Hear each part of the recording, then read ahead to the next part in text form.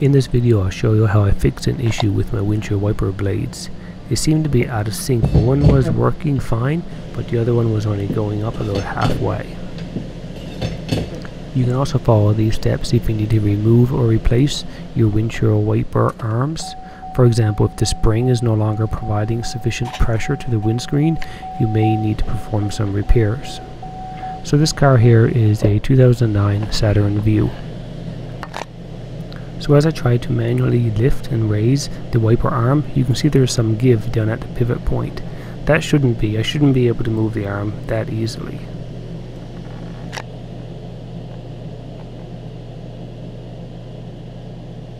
When I try to do the same thing on the arm that's working fine, I'm unable to move it, and there is no movement at all at the pivot point.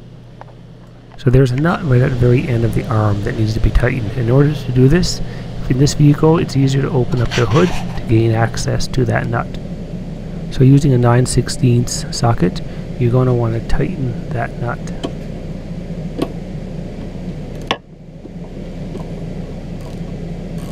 Make sure that the arm is in the correct location. If it's too low, it won't clear the windshield all the way up and it may hit the other blade. And if you set it too high, it may actually pop off of your windscreen and hit the side of your vehicle. So make sure it's in the proper spot before you start tightening it. So while I'm in here, I'm going to make sure that the other one is nice and snug. The wiper arm is now firmly attached.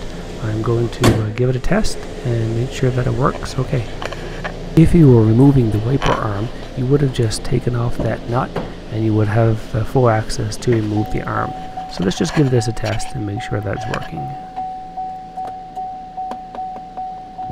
Both arms are staying within the desired location, so I call this a success. Concludes my video on this quick fix. Thanks for watching, and if you like the video, please give it a thumbs up.